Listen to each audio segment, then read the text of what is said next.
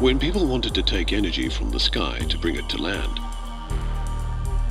they started to build giant wind turbines to capture this energy source. Soon they realized that to produce enough power to get the most energy to the surface, these giants of the sky needed a heart. They would become pioneers of renewable energy and power for a new generation of wind turbines. In the late 70s, the first gearbox was born. 40 years later, they've connected with like-minded developers, and the growth path continued. Wind turbines were lined up like guardians all over the world, creating a global coverage. The organization became a world leader and a trustful partner for all major wind turbine OEMs.